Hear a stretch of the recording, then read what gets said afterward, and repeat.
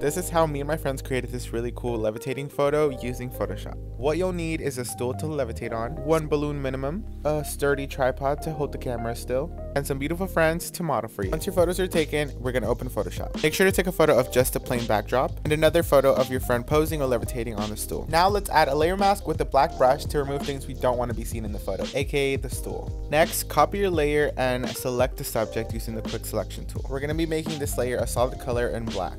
Next, we're going to go to transform and click distort.